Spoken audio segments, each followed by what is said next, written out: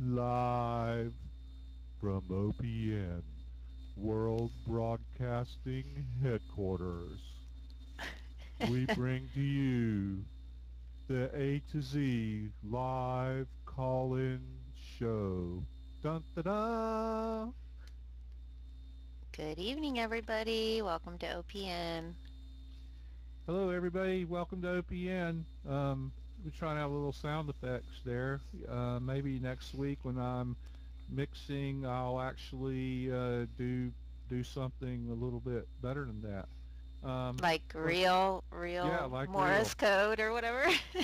Yeah, well, I was just kind of making it up. I was doing the Prairie Home Companion style of sound effects, and you know, poor Zena had to tolerate it because she's producing again tonight, ladies and gentlemen. I want you to pay particular attention to the awesome graphic design as we go through the segments.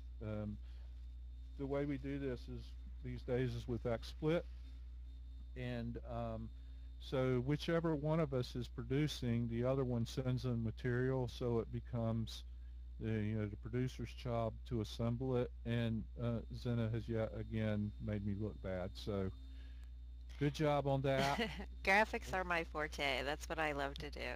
Graphics are your forte. Hey, you know what? I should actually be looking at this channel too, so I can see when the graphics come up. Hang on just a second, and we're probably Yeah, going to they're get. up.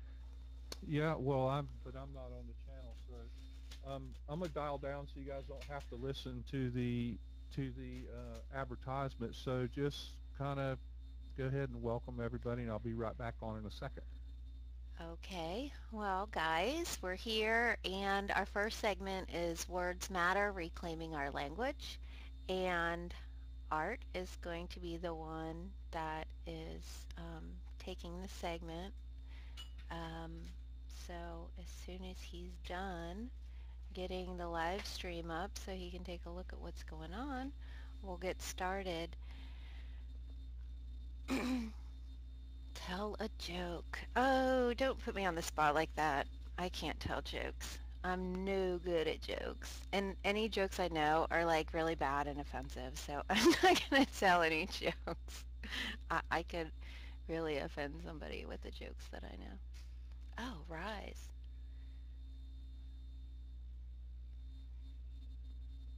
Rise, do you have a joke for us?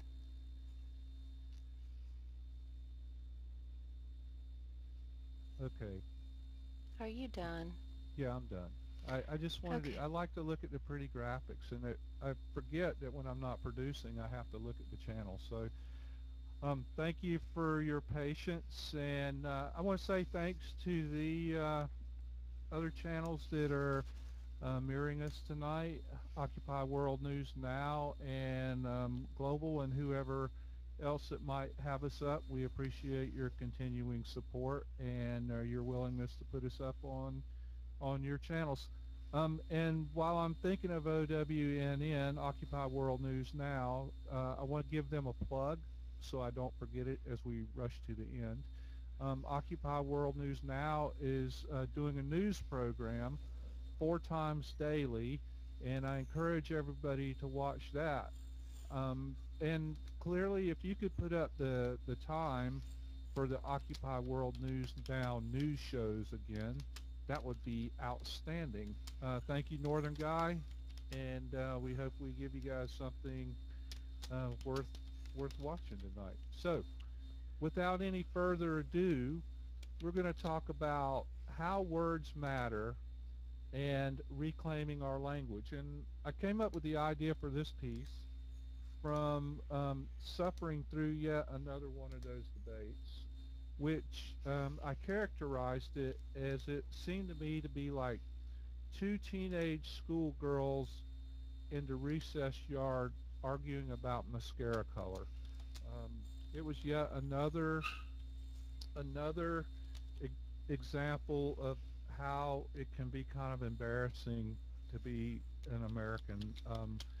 Those guys were out in front, supported, supposedly representing the best that America has to offer, and it was pretty distressing. So, in listening to them discuss, and in our own conversations, we have all these words flying around. Um, it's occurred to me after having a lot of conversations with other people that a lot of times we use them, especially as labels, and we don't really know what they mean. And or we have an idea, but we're still using them incorrectly. And I think words matter because what we see and what we hear and what we say matters. It changes how we think and who we are. I think language and images have been hijacked by advertising and mainstream media, and they're used against us in every way. So I wanted to get some input on that, and you can see on the little scrolling sidebar in there that I just threw a few words up. Liberal and conservative. What does it mean when you hear that word or when you read that label? What picture do you have in your mind? Anarchist and fascist. Um, what does that mean? What is a job creator? How is it used? How is the word security leveraged against us? What is the 99%? We use that all the time, but what does that really mean? And is it truly 99%? The definitions of different political systems. Also, what is equality and what is justice and how is that measured? So let's get some weigh-ins on that, on reclaiming language, and maybe some examples that you have noticed in the, I don't know, in the media and in common day, everyday use. I think one of my favorites is anarchist because when you say the word anarchist, you get most people get an image in their mind. And I reference back to Sunday afternoon show with the Firestorm Cafe Collective, and all of those guys are self-admitted anarchists. And you have to say, probably not the picture people get in their mind when you hear the word anarchist. Um, Well, this is a call-in yeah. show. It would be more interesting if people called in. Well, and two, I think that, certain words have different connotations depending on, how they've been used. So anarchist can bring up a whole lot of different things for people because it's been used in such a negative way um, in our media and in our learning. Actually, I think I learned what an anarchist was in school. And it was like, no rule, all anything goes, no, no structure, no, um, you No know, personal responsibility. yeah, just kind of chaos, people just doing whatever they want whenever they want and hurting people or stealing or doing all of these bad things. So, I mean, people get that when they hear the word. Also, another word is revolution, because for some people, revolution can mean violence, a violent overthrow, when it doesn't necessarily need to mean that. Yep. Another one I thought of was defense. The defense budget, defense spending. We do stuff in defense of our country. We do stuff to defend you from evil. When the reality of it is a lot of these things are offensive. You cannot deny that our military budget is an offensive military budget. Offensive in every way, shape, and form. It offends the sensibility. It offends the people it's perpetrated against. It is used as a tactically offensive, mechanically offensive. Um, Good evening, Andy. Glad you're here for this. We're talking about the reclaiming of language. Um, and my current favorite tends to be the job creator. You hear, yeah, you hear these guys. They're like, we're gonna, we're gonna, we're gonna create jobs. We're gonna create job. We're gonna create 12 million jobs. I mean, both sides of the equation are all about the job creation and the job creators. Who are they? where are they? I think they're in the mythical unicorn land, because if those jobs are there, why aren't they being, why aren't they being manifested? You're going to just create them out of thin air. Businesses are not necessarily job creators. Big businesses, banks, small businesses. Um, the the purpose of a business is to make money. The way Well, to make money is I do the. have to tell you, Oh, I go ahead. heard Go ahead. today somebody said that about job creators. They said they're not job creators, they're profit makers. Exactly. That's what they are.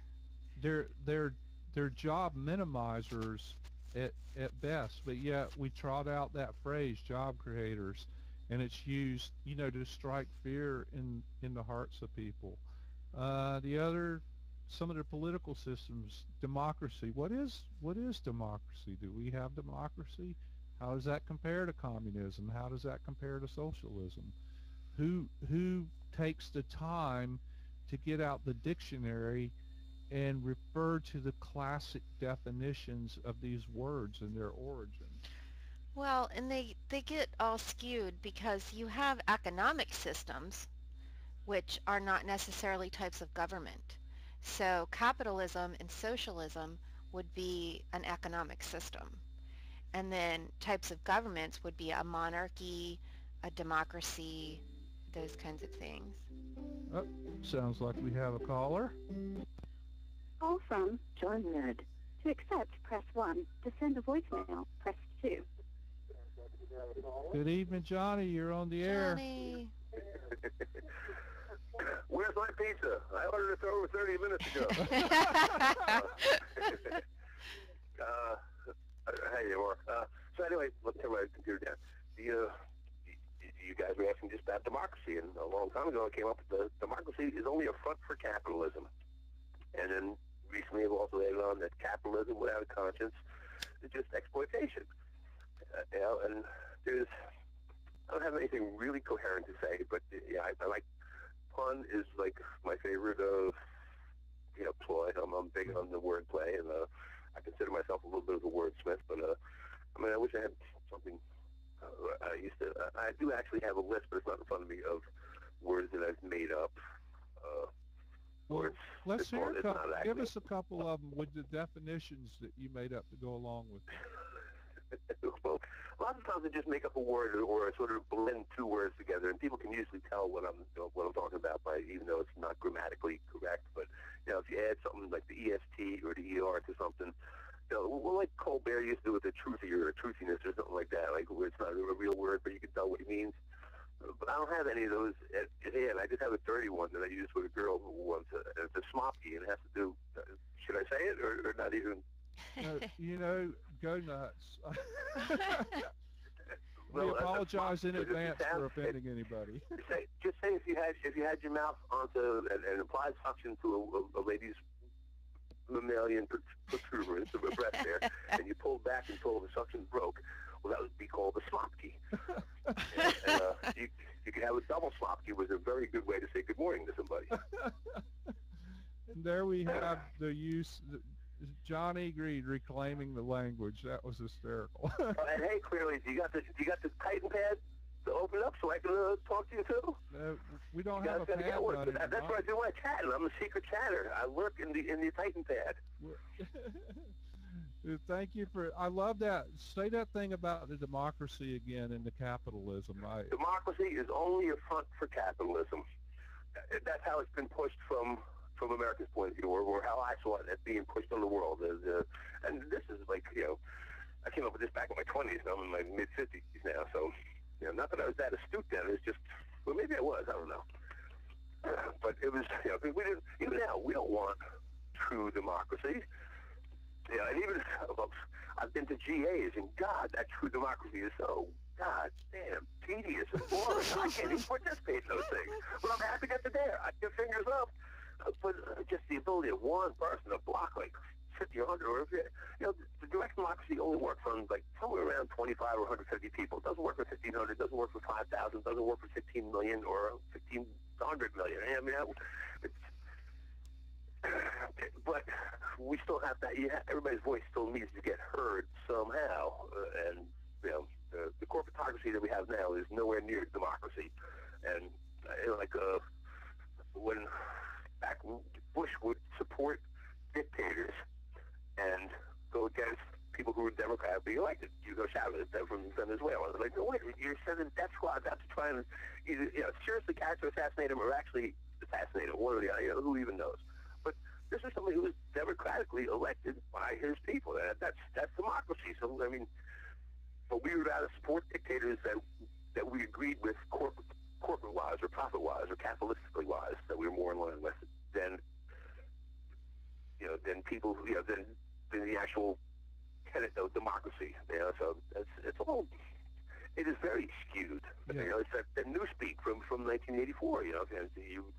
They repeat the lie often enough, it becomes the new truth, or Yeah. it's boggling. And they steal the language. The word democracy in that example you gave was great because it's a prime example to wrap up this segment with. But what popped into my mind when you said that little bit was one man's democracy is another man's tyranny, and it's Right. because What do they say?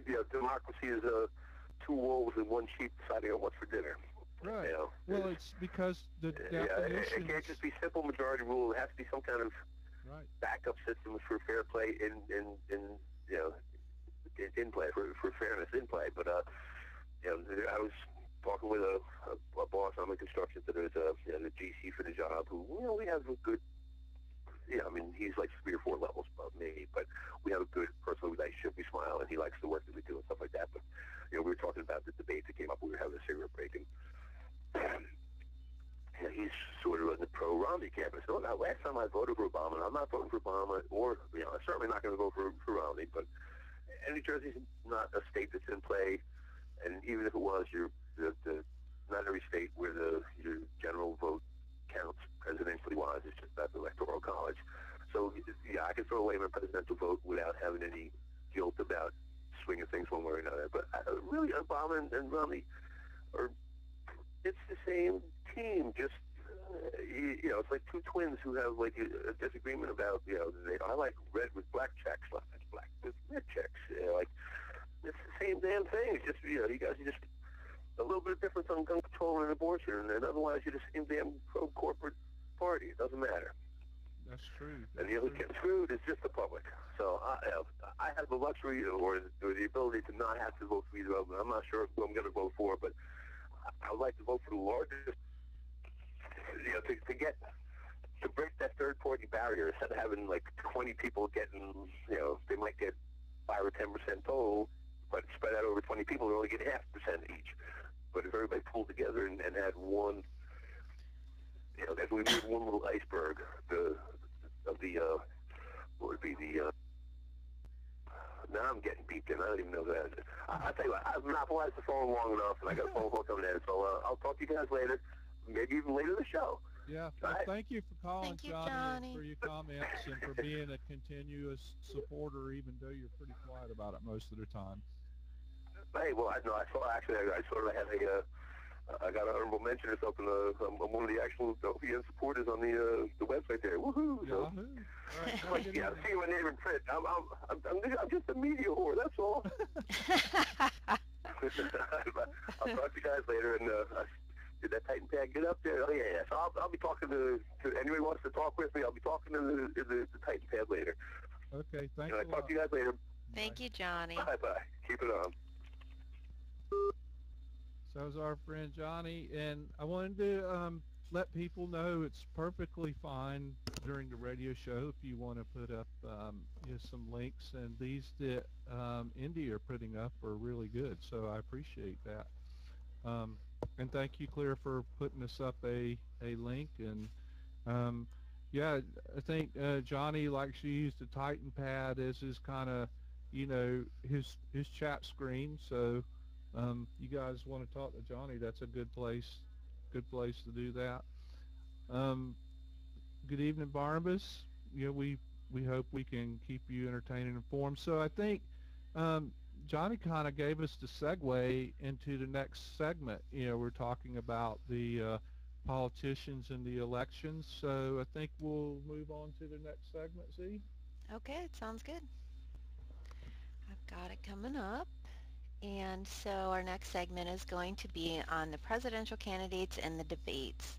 So what sparked my interest in doing this segment was actually uh, a week or so ago when I got my ballot in Ohio, and I noticed that there were 7 candidates on the ballot in Ohio. There was a Libertarian, a Constitution Party, Socialist Party, Democrat, Republican, Green Party, and a non-party affiliate. Now, I'm not sure why Rocky Anderson was not on the ballot in Ohio, but I've never seen that before in my state on a voting ballot. There might be one more, like third-party candidate, but I never saw such an influx of candidates. And actually, since 2006, it seems, in Ohio, they've been fighting for this right to get on the ballot. The Republican uh, House passed a law that said you had to meet certain criteria, and then the Supreme Court of Ohio overturned that. So there's been this ongoing battle for third-party candidates to get their names on the ballot. Um, and it seems that they've won their court cases, and that's why there are so many on the ballot. But why are we not hearing about them in the news? Why do we not know who these people are and what their positions are? Well, it's, clearly a media blackout, and this was one of those things. And I get a lot of this from Democracy Now, and so one of the things I was on, and I'm looking at the link now, is the 21-page secret document agreement released by Mark Halprin, and we still don't know where he got that, but he's a writer for the Times, and there's a memorandum of understanding, and I'm getting the link right now, This is about so the we can. debates, right? The Right, this is commission, the the Presidential commission, Commission on Debates. yeah, the Commission for Presidential Debates. And it's So supposed it's to be a bipartisan group, um, but they make this secret contract with the Democrats and Republicans, and one part of that was to agree to not enter into a debate with any other third party. right. Um, no other third party. Also limiting the types and frequency of questions that can be asked, limiting the ability of the candidates that did debate to challenge each other, restricting access to debates by external parties, and the list just goes on. And this thing is 21 pages long, and it's fascinating. They obtained this after repeated conversations with both sides of the campaign and the Presidential Debate Commission, who swore that such a thing did not exist. And so Mark Halperin, through some sources, got the thing. So, it's amazing. But I want to go back to, so that's one part, that discusses the debates, why we can't get a clear and open debate. And I Well, think and the fact tonight, that Jill Stein was arrested yesterday trying to get into the debates, which to me was so, the way that that lady, that security lady, treated Jill Stein was so disrespectful. Um, it just blew my mind. I'm like, she is on the ballot in enough states to get enough electoral votes to win the election. And she is just treated like a nobody, like she doesn't even exist in the process. And that to me is just one of the most horrible things that I've witnessed in the last couple of days.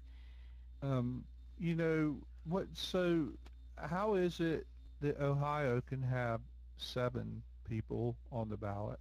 How is it that North Carolina can have 3 people on the ballot? How is it that, how many do you have in Portland?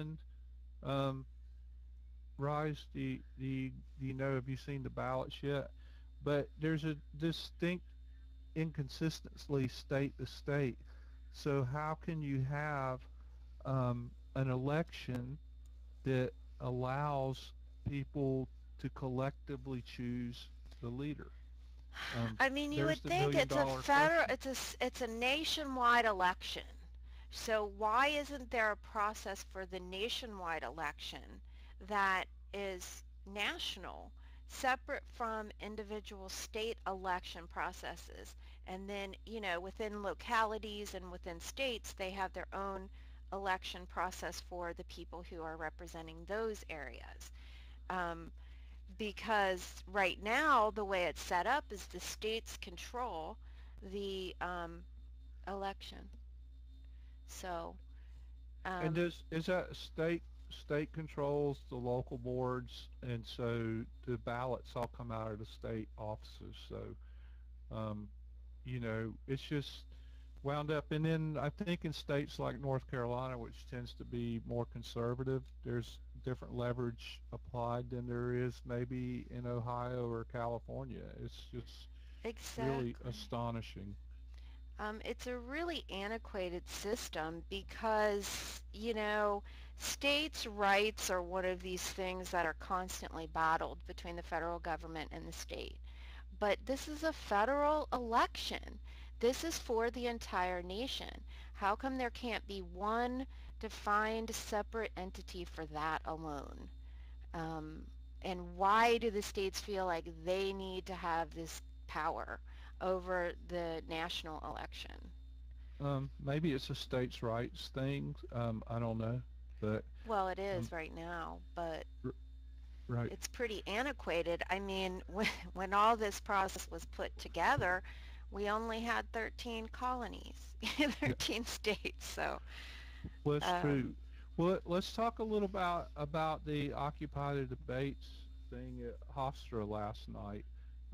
oh We yeah. were watching some of the streams. Nate was up, Stop Motion was up.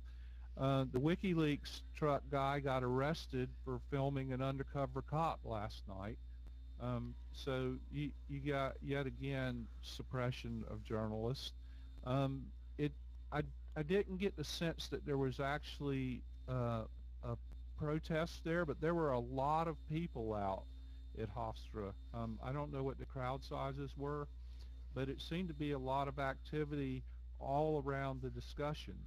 Well, you know Um, what I noticed, and this is just my own take on what, there were a lot of groups there, and kind of fringe groups, and Occupy kind of got drowned out because whoever has the loudest voice in these kind of protests and screaming their points of view, however crazy they are, get the most attention. And it seemed like Occupy was just completely drowned out of the picture from yeah, I what I think they saw. had a good contingent, and it just was, oh, 300. That's great. Suze, so you were able to be there? Did was there just a lot of onlookers, not the occupiers that were part of the action, but a lot of just citizens that came out because it looked like there were a lot of like supporters, and Nate was even saying, there was a lot of supporters from both sides of the equation. Um, Occupy Long Island led the march, and that's a good turnout, 300 people. So Yeah, it excellent, is. excellent work there. It wasn't showing up super good In the live on this streams, it on the wasn't. live stream. It was kind of just confusing. Um, the freedom cage, or the unfreedom cage, the non Yeah, the they had a roped off area for public speaking and public gathering. well, my observation is if there's a freedom cage for free speech, that means there's no free speech anywhere. So that's good. I'm really glad to hear there were the sizable crowd there. So that you guys must have been pleased with that. That's fantastic. So we got Susan. Were you able to get out to the action? Oh, I got a phone call coming in from an unknown number. From Michael Pellagatti. To Ah, accept, press 1. To send voice. Michael, welcome Michael! to OPN. We It's so love good to you, hear your Michael! voice. Well, I'm here to send a message to Connie, from Connie, that she can't make it on the show tonight. She's feeling under the weather, so I guess I'll make a suitable replacement. You're great. So where are you calling us from today? Some really large city in the Midwest. Is he on his way back to the East Coast? Are you on your way back to the East Coast, people are asking? Yes. Excellent. Well, we'll be glad to have you back in the promised land. Susan, people are saying hi and sending out best wishes. So, Oh man, let's talk to him a little yeah, bit about his for experiences. goodness sake, do you want to tell us about your latest adventure and give us on the ground a ground view, because that was quite a story. Well, first and foremost, I just want to thank everybody for calling up the DA's office and letting them know who I am. That was really awesome that you guys did that, and I really appreciate it. Well, the chatter and viewer family were they mobilized quickly and were extremely supportive, and I was glad that it had some effect, because it was a difficult situation you were in, and to be that far away from your normal support system had to be hard. But we're glad you weathered that storm and are headed home safely. Yeah, Mom, and like I said, I thank you guys for helping me out. I thank my father because my dad was the one who bailed me out. So, most thanks goes to him, because he's the one who put the money up and he went out to California to get me. So, I thank my father too, and all the calls and support that I got. So, it really means a lot to me. Well, people are glad to do it, and this is because it's so important that we band together. And I realize you probably can't talk a lot about the situation, so we'll just let that pass. But we're grateful you're headed back, and looking forward to see more of you. And I'm glad you have people out there that are we do watch, and we want to give a shout out to Ping and to Ruby, because they were like the sharp end of the stick there, and I think it was just fantastic what they did, and I'm glad it helped you out in some way, shape, or form. And I'm really happy, you're headed home. It was a trying time, so we appreciate that, and I'm so excited you called in to talk to us. That's awesome. It's unfortunate that I didn't get to stay out longer in California like I wanted to, but I was advised to go home and to go home as quick as possible. Right.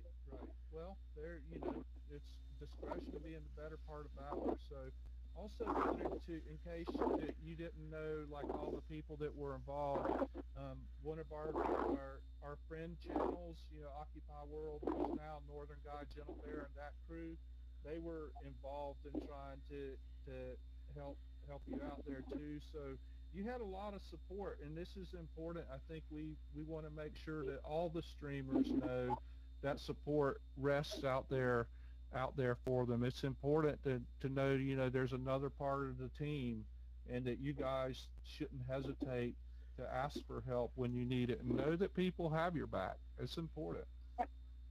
Absolutely. I started the Pella report not too long ago. I believe during the first week of the DNC I started it, and I really had a lot of trouble, I felt, getting traction for it, because everybody was so used to me hosting Occupied Air. So and it's good. In a way, what happened is good, because everybody knows about the Pella report. He got publicity. Yeah, you got press, and you know what they say, any press is good press, right? Yeah, any press is good press. And for those of you who don't know Michael personally, I had the great pleasure and opportunity of meeting him in Charlotte during DNC, and we chatted a little bit. And what a stand-up guy he is, and just such a good person. And it was so disturbing to see what happened to you out there. You totally didn't deserve it, but I'm glad you got through it, and I wish you well, and so does everybody else. I thank you once again. You've done too much. No, I really haven't. Now, I have to get in one little bit more part here, because I'm hoping that Ping is listening, even if she's not able to participate. And I think it's awesome that you're calling on her behalf. So, the wheel goes round, right? It's all like being in a big family. Yeah, definitely. I mean, it's a lot harder to see, being so far away from home and being on the West Coast where I don't know anybody, but I think it'll really hit home once I go back to New York. Yep. Well, good. Well, I hope you have safe travels and take care of yourself and get some rest. And thank you so much for calling in. Oh, ask him if he No needs problem. anything. Oh, yeah. You take care of yourself. Michael, everybody wants to know if you need anything or if there's anything they can do for you now. As of this point, just get my WePay link out there, and that's it. Okay. I got to pay the bail bondsman $1,000. So my father got a break because he's a union guy. So I don't need 3,600. I just need 1,000. Okay. We're putting up your WePay link right now, so we'll be glad to do that. Thanks for calling, man, and thank you for the good work you're doing. Just keep your head up and stay safe. Yeah, I mean, I'll be streaming again soon. I can't tell you how soon I will be, but I'll be up in the near future. Excellent. We'll be watching for you. Thank you so much, All right. Michael. Take care. Have a good evening. Take care. You too. Bye. Wow, that was great. That was super duper awesome. That's Michael Pellagatti. And can somebody grab his WePay link? It's on the Ustream.tv channel, the Pella Report. If somebody can put that up and bold it, that would be great. We'll try to help out. So I have to say that was so much more interesting than the segment on the Yes, it was. On the politicians, because this is Michael's real life, right? And this is what we're trying to do. We're looking at these, national and global issues and trying to bring them down to a human level. So it was so great to hear Michael, and we're glad he's headed back east. And I wanted to thank Suze too, if you're still on, for helping get us caught up to speed on the Occupy debates. It was a good action. I think we need to do more of that. And also, Sue's made a good point. When I asked the question about the story out there that, probably not good to talk about it because that's still ongoing. So, Michael, I apologize for putting you on the spot, but you handled that, very gracefully, and I'll try to be more cognizant of that kind of stuff. We have a responsibility to not only help share the stories, but also recognize the time and the place that they would be most effectively and productively shared. So that's a note to myself and a lesson learned. So. Okay, so do we want to get back to what we were talking about as far as the debates and everything? Does anybody have anything they want to share or discuss about Occupy the debates or the candidates, or anything you saw or heard during the debates that was interesting? Or well, the best thing I saw during the debates was the pre-show from Amy Goodman and the post-show from Amy Goodman. Oh, she's been really working she is hard really, at it. I encourage everybody. Hey, Lorenzo, welcome. Good to see you. Lorenzo coming at us from East Texas in the blockade country. Are you still in Texas, Lorenzo? Yes, and I want to let everybody know that I had the great opportunity to talk with Lorenzo and Elizabeth, which was really exciting for me, and that they are going to stay around in East Texas and continue covering that story for a while. So, we could probably find their WePay link and put that up in bold too. We want to support all our new media journalists as much as we can. And Lorenzo and Elizabeth they were at a point yesterday where, go home or stay there to cover some more of the story, and I think they chose to stay, from what I understand. So any contributions we could scare up to help them meet expenses down there, um, that would be great. And Lorenzo, please do Oh, call yeah, in. call Yeah, we in. absolutely. A field report from the blockade is much better than the politics. I think I'm So going to change the screen yeah, change the screen. Put to something. something See, else. this is good. It's much more interesting when people call in, and um, yeah, if you want to call, that would be great, man.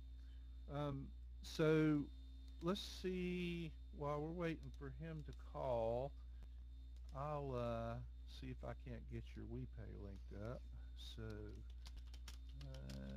edit.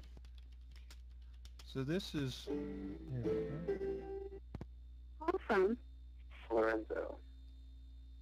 To accept, press 1.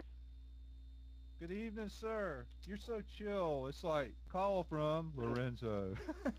Hey, what's up? Give me 1 second here. I'll actually walk away from the computer. I'm inside and it's surrounded by a bunch of people. So, alright. Let's see that. Oh, yeah, that's looking great. Almost got something.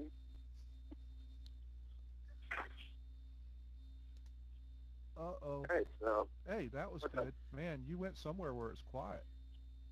Yeah, so I was moving away from, there's some music playing near me and stuff. So I want to get away from that. I guess, so how's it going? It's good. It's good. So tell us a little bit about what's your status with Elizabeth in Texas, and kind of what's on the near term for you. Well, we're still in East Texas. We're still covering the Tarside blockade. I don't know if anyone saw my tweet earlier, but there was 2 people who were arrested today at the wall site itself. From what I'm hearing, it was just some folks who had decided to come down. But I guess it's not verified yet. So this list here is two arrests, and more information is coming. And besides that, the blockade's continuing. There's still people in the trees. They're still basically stopping the pipeline from going into the ground by being there. And yeah, and for Elizabeth and I, we were planning on heading back. And I just felt that we were a little drained. We've been down the road for a while, and maybe just was time to go back. We'll see, actually, these close calls, whatever. But then, I don't know, it's the opportunity came to stay longer, and, it seems like this campaign here in Texas isn't going anywhere. It's going to continue to grow and change, and it'd be nice to be there for it. So we just kind of decided we'd try to stick around a little bit longer, and we're already a day longer than we were before. So we're going to leave today, and, like, we just keep looking at each other like, well, we're here. So, yeah, so basically, that's where we're at, I guess. That's a really strong action down there. I mean, it's really impressive, the numbers of people and what you're accomplishing, and it's so great that the 2 of you are down there to help get that story out. Are there any other journalists or streamers down there reporting out of it?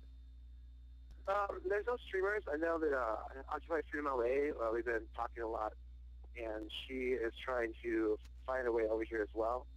And so I've been just trying to help just at least get her in contact with people, or just facilitate that in some way, and then or help facilitate that. And then besides that, there's a lot of, like, on the action on Monday, if you actually look, you can actually, like, Google Tarside blockade. There's a lot of articles that are written from that action. And that was because there's actually a lot of people who are writers and press people who are embedded in the action. Like, there's a lot of media on Monday. If you look at the video that came out of that day, it was, a lot of people with cameras, covering the action. So out of that came a lot of articles, and, they are what they are, so they're really good, so they're just, whatever. But, you can look and you can see it. There's definitely media being produced here, talking about what's happening, and, obviously, I think reaching further and further the longer the blockade continues. Right. It's an important story, and, last night when we spoke, I had told you I was watching the debate, and later on, after we had spoke, they started talking about, energy, etc. And they were like, okay, I'm gonna prevent this.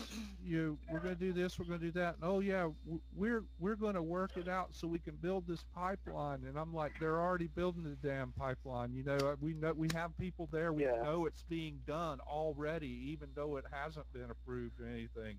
it's crazy, and thank goodness you guys are down there, because that's the that's the happening thing, and it's just evil and corrupt and just it's terrible. And how are the locals in the area? I know some of that seems to be dancing around on private property and stuff like that. How are people responding about that? Can you speak to that? I can speak to, obviously it's everywhere. There's some people who, of course, don't want anybody on their property.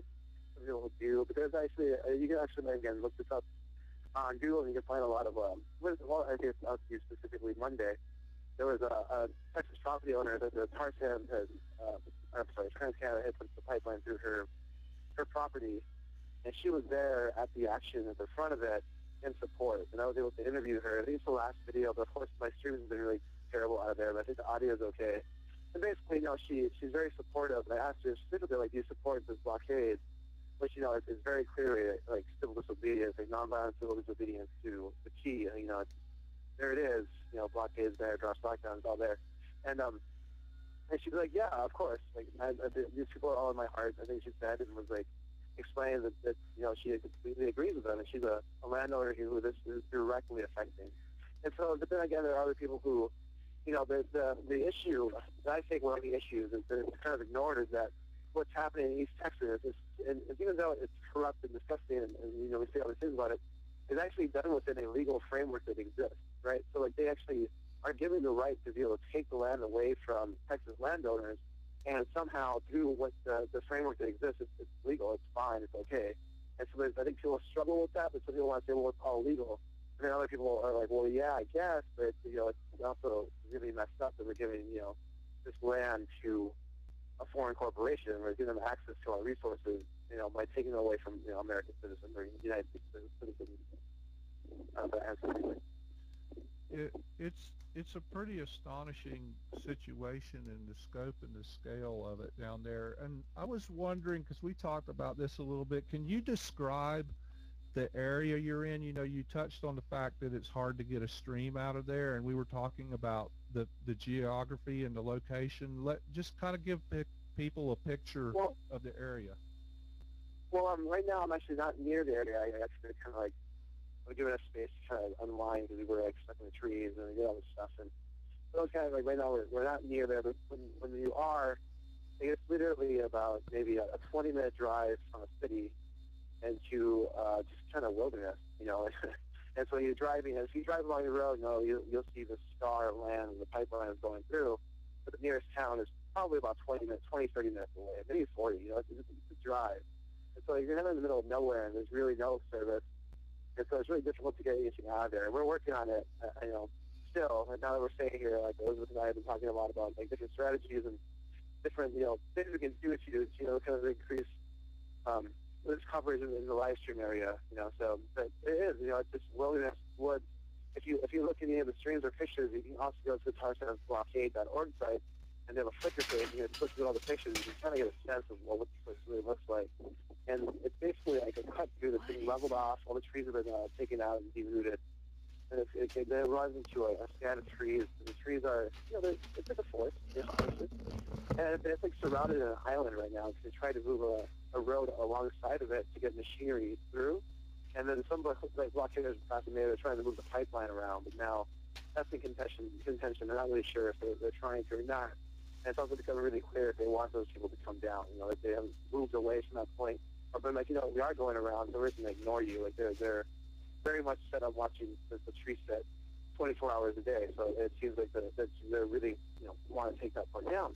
But outside of that, it's just wilderness. There's it's, you have to crawl through the woods. There's gravel all over the place. Like I have a lot of scratches on my arm from Monday. We're just like running into like this thing.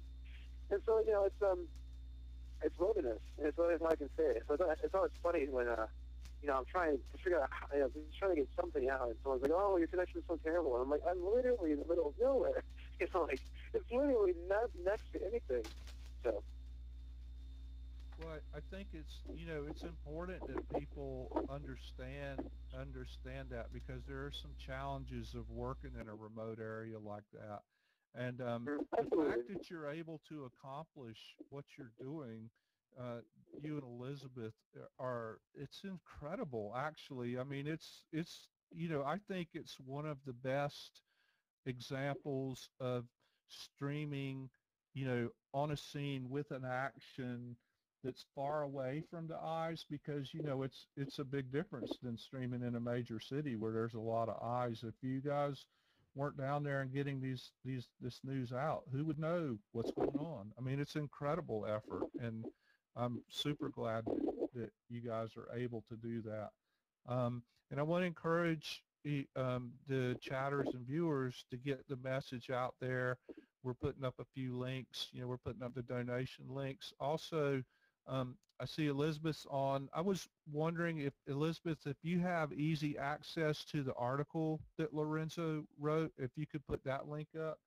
I really enjoyed reading that, your account of the arrest days and all the details surrounding that. It was so well written and such a great first person story that was done in a measured manner that was extremely educational. So if we can get that link up, that will be great.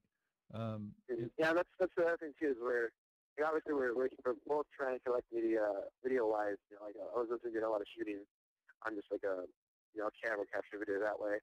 But also, like, we've, been talking a lot about, both of us doing a Ryan's blog, and she wants to start doing that so that we can produce more and more. I think the key, of course, is always to, like, throw as much out there, hoping that somebody likes it and keeps passing it on, so people can hear about what's going on and hopefully pique curiosity and start searching and digging and realize that there's, this whole bank of information about, the KXL pipeline, management and stuff that's going through it, and, like, what's happening here in East Texas, where, landowners are basically fighting to keep their land, and also, a group of activists to come together to build this literal blockade against the expansion of the pipe.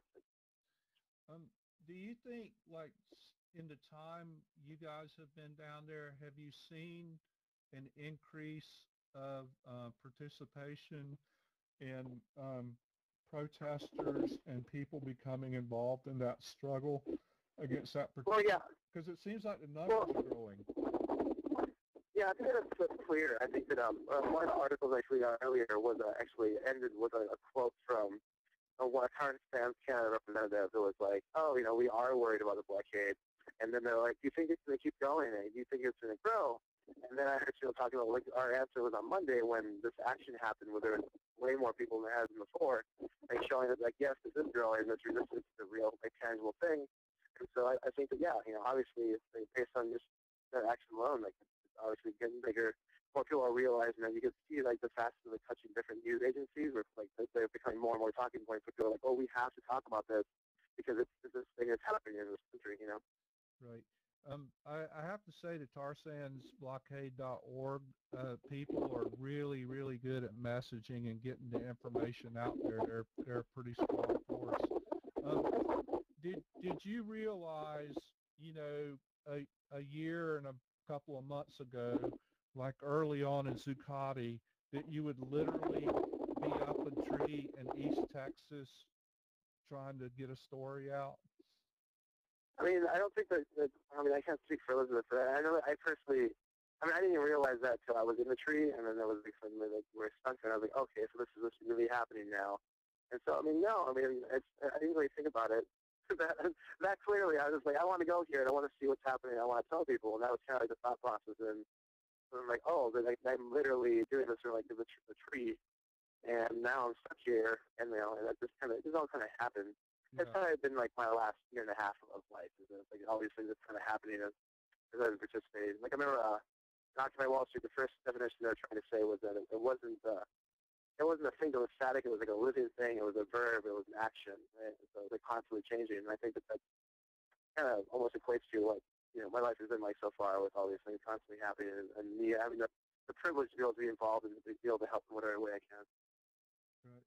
Well, I have a lot of respect for you and Elizabeth and the work you're doing, and the people need to realize this is physically and emotionally and mentally grueling. I mean, they're in the woods, up a tree, under duress. It's a tough situation, and you guys are performing it so professionally with so much grace and dignity. It is, and you're doing it without sensationalizing it, which I think makes it even more important. You're just saying, here it is, here's the deal, this is what's happening, and you allow people to be intelligent enough to make their own choices and decisions. And I think it's the shining example of what we can be doing. So thank you for that. Yeah, I want to quickly, like, I mean, a lot of that was, you know, saying that week up there, there was one person up there who basically said that, you know, they told us that, you know, that this wasn't a spectacle. It wasn't a spectacle. I mean, I think it was in my article how, you know, our forms of protest are a lot based around this idea of spectacle, where you gather a bunch of people and you march, you try to be as loud as possible. People look at you and like, your message gets out, and you go home, and it's basically trying to garner this messaging and how this is not, you know, this person was saying this is not, you know, that, and this is like the real thing. We've come here and just, you know, to stop this pipeline, and the only way, like, at least they said, they felt they could do is by getting in front of it. You know, it's simple, as that simple as you get in front of it. And so, yeah, you know, it does feel very tangible and, you know, as you said, like a real thing where it's like folks are taking the risk on because we put themselves in front of this kind of upcoming disaster, you know, it's worded. Right. Well, you know, thank you for doing that. And it's really great to have you call in and share it with us. And we want you guys to be strong and be safe, and, you know, take as good a care of yourself and each other as you can. And we'll try to, you know, stir up some more support so you can keep on doing the good work. And I want to get a shout out to Elizabeth. I see her in the chat. Thanks for joining us tonight. It was great to hear from you last night. And you guys are just, you know, we're so proud of you. Like, just makes my heart swell up. So thanks. Yeah, thank you all. Was there any questions from the chat? I can't see it right now. Yeah, if anybody wants to ask questions, I'll read them off. Yeah, and I was going to say, too, that, how was I going to say? There's also been a lot of work here, and, you know, we definitely, like, try to look at, or try to pass on the links that you're seeing and pass them on, even starting conversations with friends. So honestly, this is like an issue that seems to hit everyone very, very hard and very kind of like way where it's very understandable. You know, like what's happening is obviously not right, and you know the opportunity and ways to stop it are, I mean, basically it's trying to get as many people involved wherever they're at as possible. From what I've been hearing, and of course this blockade is going to continue, and the campaign seems to be, like I said, like growing from like the experience on Monday. And, you know, we'll see where it goes. We're all gonna, I think we're going to stick around for a while and do what we can to keep, you know, letting this be an accessible action and accessible to as many people as possible. Okay, we got a couple of questions. Ruby wants to know, how were you able to keep streaming when you were in handcuffs behind your back? Oh, no, luckily I'd been given a pretty nice case for what I was using for stream, and I also think, you know, it's probably will give up the whatever. Well, I don't think that the police officers right don't have a lot of experience with dealing with this sort of like media people who are like videotaping, and also, you know, streamers in particular. Like, I think it's not as though there's a lot of people streaming in East Texas in the middle of the woods, and so I just don't think they thought about it. And so I just kind of slipped the phone into this case that I was wearing on my chest and just kind of let it keep going. And, yeah, it worked out okay. That was awesome. Minus the blurriness was kind of rough. But. And Indy is asking, how are you dealing with the stress and going forward on this project? You know, I think that I feel right now we're kind of like stepped out for a day or two and are getting rest. And I think that luckily there's people around me to remind me to do that. And so I just, you know, let's try to take it as easy as we can. And I know, like, Elizabeth and I were having conversations about how to continue covering this, and I was like, well, we got to be there every day. And then you know, like, oh, we did that already. But we got to be there in ways that, you know, supportive and also, like, intelligent instead of just trying to be there all the time. I think that's kind of like, it's almost impossible in this situation, but of course, you know, you want to try to do it. But I don't know, just trying to, like, take some time out and really, hopefully, look at where we are, like, physically and mentally, which always gets hard when you get involved in, like, campaigns that are so exciting like this. You know, like, covering this has been very exciting, and right. you know, getting away from it's always difficult. Well, that's a good choice, and I think part of that is just from your past experience. You know the necessity of finding that balance point because you've done it the other way, and just run out. You can't be any good to anybody if you're completely worn out. So I'm really glad to hear that.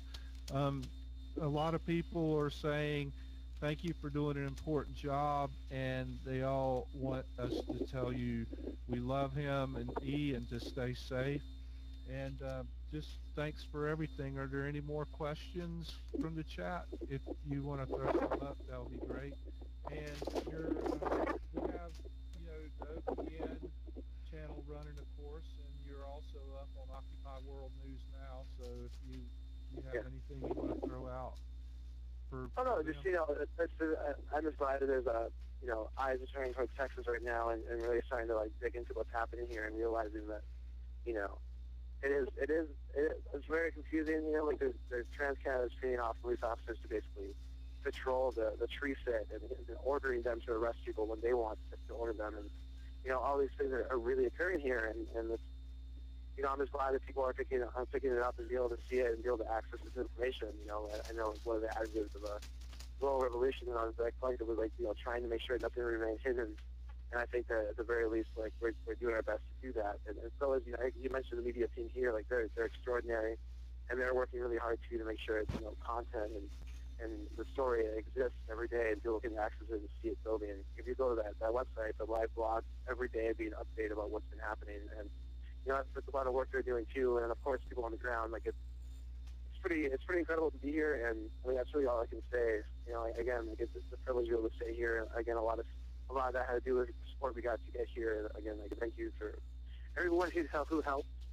The decision was really simple. It was if anybody donated to us coming, I would go. Or at least for me coming, I would go. And I got one donation. I was like, all right, I'm going. And here we are. And it's working out. And now the story's getting out there further. And I can't say what facet we are to that, but it's good to be part of it. Well, much respect and much love, and you guys take care of yourself, and thank you for calling, and stay in touch. Thank you, Lorenzo. We'll help you get your story out. You can't hear Serna in my headphones, but she wanted me to tell you thank you, and we appreciate you calling in and all the work you're doing. Give Elizabeth a hug from us, and take care. All right, sounds good. Y'all take care too, and I'll hopefully talk soon.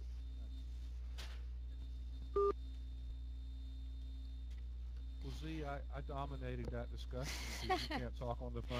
So well, I was muted for a while because Ed came into the bedroom and spilled an entire glass of iced tea by his computer and all the cords and everything. So I had to mute and go help clean up a mess. So I missed a lot of it, but what I heard was wonderful. It was really great to have Lorenzo and Michael call in tonight. That was really a special treat. And Elizabeth was on the chat, so we've been. This is a wonderful example of what the call-in show can be like, because we want to talk about with what is interesting to you guys. So we have no problem with going down a tangent, especially when we get opportunities to talk to people who are on the ground and doing the good work. Exactly. So I would love it if we could put, see, we got Lorenzo's donation up right quick. Let's put Michael's up again, please, if somebody can scroll up and copy and paste that. Thank you so much for calling in, Al. That was great to hear from you. So we're at the 9 o'clock hour, so we've done our hour. If anybody else has that hour went too fast. That hour was going slow until Johnny and Michael and Lorenzo called in, and then we had something. It just goes to show. It's so much better. You guys make the show. We don't make the show. Right. We just start the show. We create the environment. So. Exactly. So we want everybody to call in. We want to hear everyone's voices. Feel free to do that, and we really want to hear from you. Lots of people in this chat we haven't heard from on our radio show yet. So. Yep. I think Susan Maui would be great to talk to. Susan. From the far reaches of the Pacific, so we don't need no stinking format. That's exactly right, Ruby. We ride the waves that come to us. I want to tell you. So Z, why don't you see if you can scare up a panel for next week? Oh, yeah, we need people for a panel discussion next week. Oh, we've got a call. This is Johnny calling in. Call from John Med. To accept, press 1. To send a voicemail, press 2. Johnny, you're back on again. Yeah, I never go away.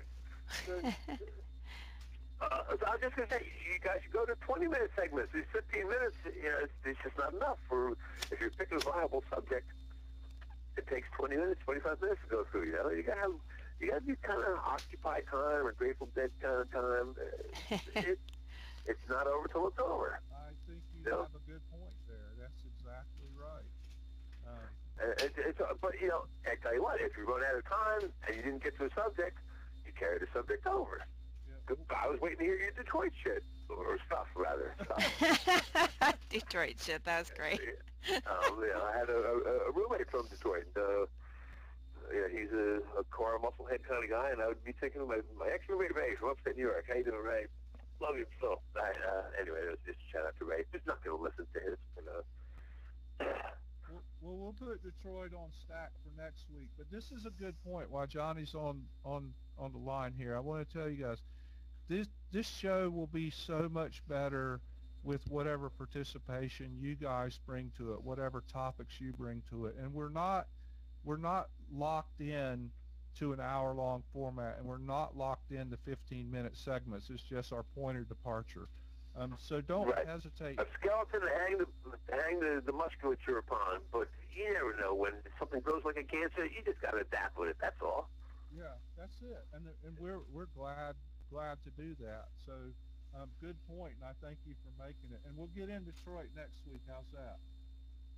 Hey, whatever works for you, boss. I'm here for you. You got it. But one more out loud pitch here. And hopefully, I'm bringing it up in front of the whole people there, the whole world of people that matter to you. When's this stuff going to get archived? When can people just click on it and get the audio for this stuff? Well, it is. Should do that. Broadcasted is a little complicated, so I'm behind on the ones I produce. But Z is much. It's on our YouTube channel. We should make podcasts out of it, though.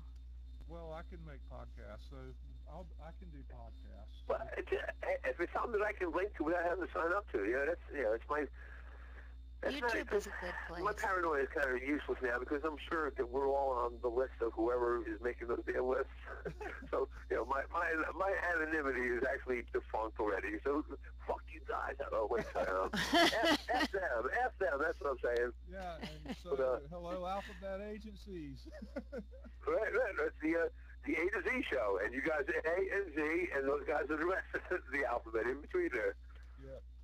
Thanks for calling in, and I'll get serious about the archives. Z and I have been talking, and I've had so many irons in the fire, I'm starting to back some of them out so I can spend more time on this stuff and do it better. So I hear you. And also, for any of the chatters out there who don't want me calling in like 2 or 3 times a damn show, call in yourselves. Yeah. That's, I'm just here to try and cover Art's asses. I really feel for the man. Johnny gets tired of hearing me talk, so he's going to chime in. So I appreciate it. It's not like that at all. You only talk to me online. Hell, you don't even answer my damn emails, dude. Oh man. But I get you online. All right. So I know you're a busy man, but this is when I get you on the attention here. And, hey, I'll shout out to Lorenzo and E for doing the Tarzan thing, and it's part of the morphing of Occupy, and we are everywhere. This is the new media, and it's more than just. This is part of the whole social paradigm shift, and this is not. It's not quite ground zero because it's a grassroots thing, and it spreads up. It's 1,000 blades of grass or 1,000,000 blades of grass going up not just one lawn or one prairie or it's not even just one country anymore. It's coming up everywhere because the mainstream, the system that's in place is no longer. It's irrelevant. It's making itself irrelevant, and it's either going to get bypassed, and we are what's going to bypass it, or we're what's going to warn it to become relevant again. And either way, it's good for the world. General, think about the whole world, but let's talk about the human general population. This is good for us. You guys are cutting edge, front line, getting it done out there, and you got all my support, and I know everybody else out there has it too, but just love you, all you guys. Everybody, we do what we can. Some of us don't do some things, some of us do way more than others. As long as we all do what we can, and we don't just step aside and say, oh, somebody else will pick up the ball. Everybody has to pick up the ball sometime. And when it's your time to do the ball, don't question, just do. That's all. No question, just do. Thank you so much, buddy. And we all got capes. And mine would say Wingmaster. It'd be W with an M. I am the Wingmaster. And Buffalo hot sauce would be my secret power. Okay. Thank you, buddy. Have a good evening. Thanks for calling again, Johnny. Everybody out there, love you all. And great action out there on Long Island. And just, I can't even say how much. I feel alive. I feel alive. Okay, I'm going to let you guys go. Have a good night. Ta-ta. Bye. Yes, bye-bye. Yeah, well, that was about 7 kinds of awesome right there. Yeah, it was. You know, so, you know, I see we have some more people jumping on, and your Suze could call and tell us, you know, some more details about the Occupy the Debates if she wanted to. And we get a nice color spectrum here in the chat stream. I see Neb Girl's on.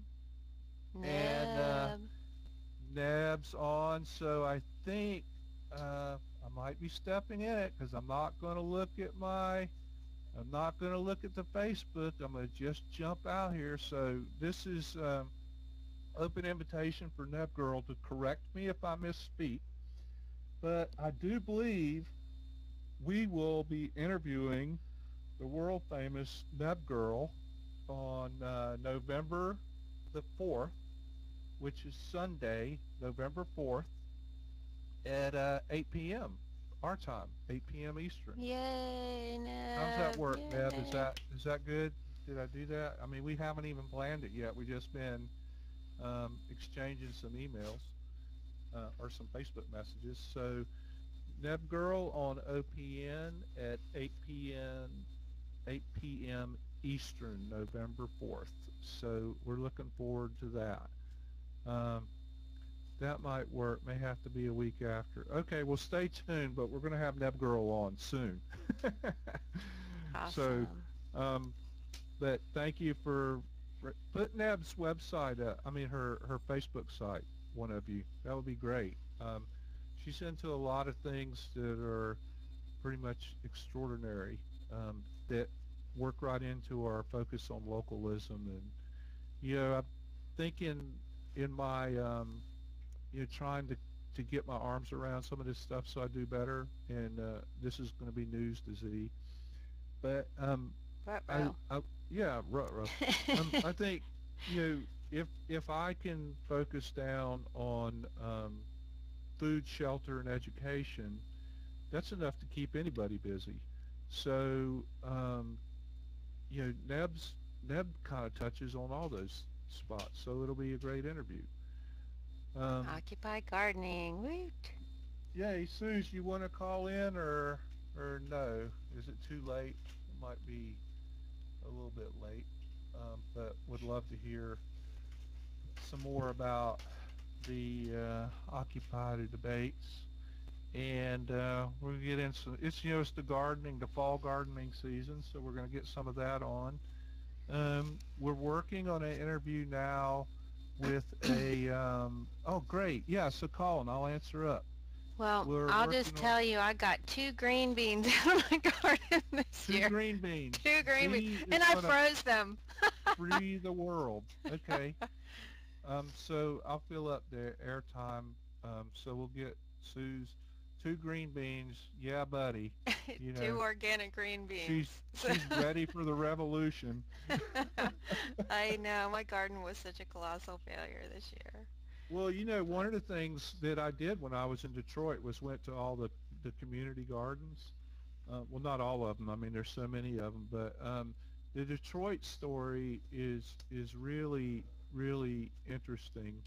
You know, I've never been to a city was under that situation before. And Z, if you did you save that graphic that you have on right now? And we'll come back to it when Suze calls, but I can talk about Detroit while we're waiting for her to get organized. You want me to put Detroit up? If you can do it without losing all that cool graphic stuff that you just did. Yeah. Oh, well, here's Suze calling in now. So. All right. Call from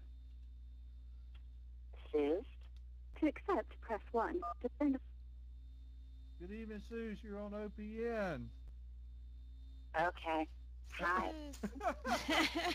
How are you? I'm good. That was like, okay. No, I'm sitting here. I don't know. I've got my son over here on this side, and there's a lot of stuff going on here. It's really interesting in what you were just talking about, Mark, when you wanted to start narrowing down your focus on some of the things how you want the direction of the channel. And the reason why that was interesting to me is because I was just thinking about that the other day. I had a long conversation with Sherry about how we're all involved with this movement. It's been over a year. And, not everybody can do it all. And how you have to kind of just narrow your focus, or else you're just going to know a little bit about a lot of things. But it's better to know a lot of things about fewer things. Right. That makes sense. Yeah, it does. It was Amy Goodman said something like that in one of the talks, and she said one of the trouble with pundits is that there are people who know so much about so little, or so little about so much. But anyway, same thing, right? So right. Just talking points. Right. It's it's more like I'm on Long Island, and I wanted to get in there yesterday, and there were things that happened with my son that I wasn't able to make it in there, and I was in Pello earlier, and the GI was all, I'm so sorry, and it doesn't really make a difference to me. I mean, it makes a difference. I would have loved to have been there, but the fact that anybody becomes involved in anything is what really has to happen. I've always been a proponent of getting involved locally, and quite honestly, debates and even the presidential elections, for that matter, really doesn't mean a rat's behind to me at all. Because I think that we need to become involved locally. Right. Well, I agree, and we've had that conversation before too, and I think all the good stuff is going to come locally. But you did a lot of work in helping to make that event happen yesterday, I know. And do you have? Not really. It was more Sherry. Yeah. I'm not taking any credit here. Sherry did a ton of stuff. It was, this is part of what she does or had done pre-Occupy for other organizations. So, I'm not going to try to take credit for something, but what I am very excited in is us doing a lot of things locally on Long Island. Occupy the East End, Storefront, Occupy Long Island. I think you guys probably saw our sign out there. We're doing a lot of great stuff on the island. Right. We're working locally. We're when we deal in live stream and the chat arena, it's a very narrow window of opportunity to bring people on board. But when you start doing things locally and in real life person, the audience you have is so much more, and the possibilities are so much more. So, that's where I'm really at with all of that. Yeah, because you get to make a real tangible difference person to person, and it's physical. It's not in the ether. So. Well, I don't think it's so much that, Mark. I think it's more along the lines that your audience is there. We're here trying to do things with OPN, and everyone's doing it in order. Everyone's trying to do what they're trying to do, but there's a very narrow window of opportunity to draw people in and have a conversation. Right. And I think that what people need to understand is that they have the ability to have that conversation within their community every single day, whether you're at the grocery store or at the gas station or walking your dog or anything. You have that arena, and people should start taking advantage of it.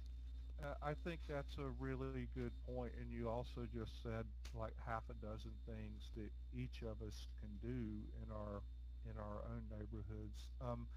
Has the stuff around Long Island, do you feel like you guys are gaining some steam and you know, is the community coming together and growing, and the participation, is that growing as far as the things you're trying to accomplish?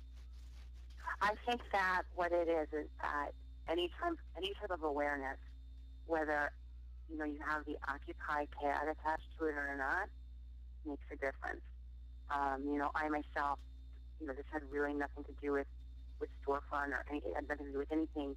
I've been speaking with food net moms, not on a continual basis, but I had conversations with them, and there are some local, smaller, privately owned businesses, food businesses, restaurants, and a bagel place that they're now working with food net moms, because we have a chapter of food net moms on Long Island. So I think that it's the awareness. It's the awareness that people need to bring to their lives.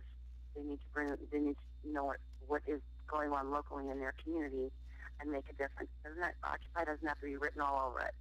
It's just helping your community.